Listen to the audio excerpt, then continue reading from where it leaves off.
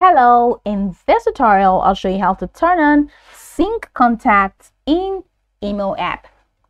The first thing I'd like you to do is to launch your email application, which of course I've done right here. Now the next thing is, how can you download the email app? Now you can get it on Google Play Store or Apple Store, depending on the device that you use. Launch any of those applications and locate the search bar. In the search bar, type email.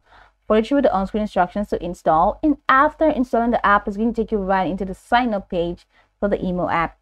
Once you get into the sign up page, you're going to be asked to either create a new account or to log in using an existing account. Now, whichever one you choose, once you sign in successfully, it's going to take you right into this fantastic homepage where you can now explore a lot of features to have an exciting time on email.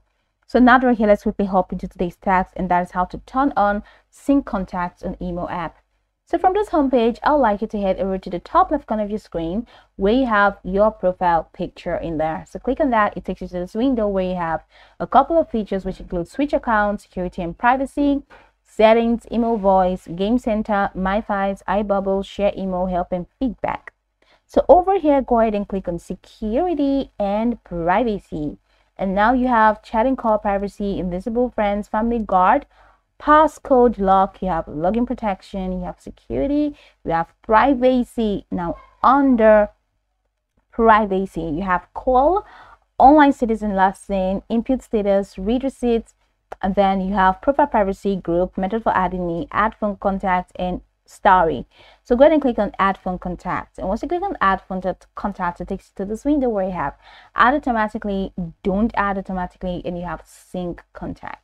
So this is what we are looking for. Now for you to turn on the sync contact, all you need to do is to push the toggle button on. So just punch the toggle button and that's going to come on. So you have this permissions.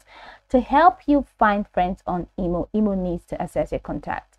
Now go ahead and click on settings, and once you click on settings, go ahead and give email permission to access your contacts. Click on permissions, and once you click on permissions, head over to contacts and allow. Then go back to email and click on sync contacts,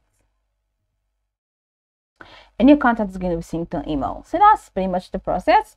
Now you can go over the tutorial from top to bottom to get acquainted with the steps, and of course once you're done, you'll be good to go. I hope this tutorial marvelously helped your search.